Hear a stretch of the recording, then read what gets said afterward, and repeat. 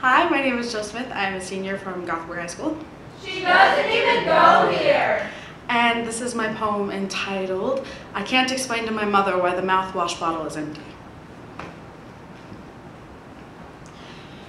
This is something I swore I wouldn't write about because there's no other way to put it without a 14+ label, and I don't want to put it any other way. The only reason I wrote this anyway is because my counselor told me that writing could be beneficial, and I hope it is, but for someone else who doesn't know how to write their own stories yet.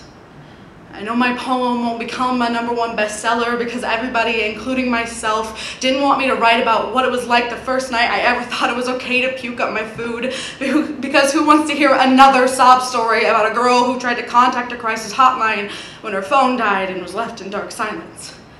I don't want to personify my hands and say they were shaking like a scared child whose biggest fear was right before them, because I was that scared child, and no sort of description could show what made those shaky hands and wobbling feet move off the bed and slither towards the toilet. I know there's symbolism somewhere about the fact that one end of my toothbrush makes me puke and the other cleans it up, but the vomit reminds me it's not supposed to be pretty. That's why the first 4 times I did it, I closed my eyes and flushed the toilet. The first 3 times I wrote this, I deleted it. I'm still not used to it. When I tear myself off the bathroom ground and feel tears coming off my cheeks, I will remind myself that I am not crying because of this angsty, poetic story. I'm crying because I'm gagging. They don't write about us right. Our stories are too explicit for them to hit the bookshelves, so we'll make this easier for everyone else. I'll use a metaphor. I am thrift shop trash, a book with folded edges and a broken spine.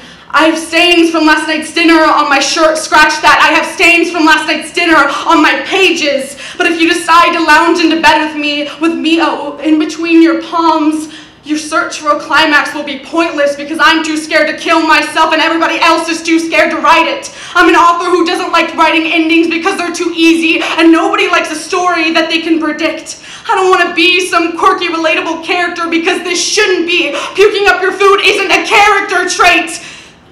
The only time they write decently about us is when we're the secondary characters who change the life of the main ones. Like, please stop puking, don't you know how hard this is for me? As if dry heaving is the easiest thing I've ever done. But after countless hours of downplaying the abuse I put myself through, how will I explain that the eating disorder is not the antagonist? For someone who deals with this, I will always be blinded by the idea that the villain is still me, but fatter.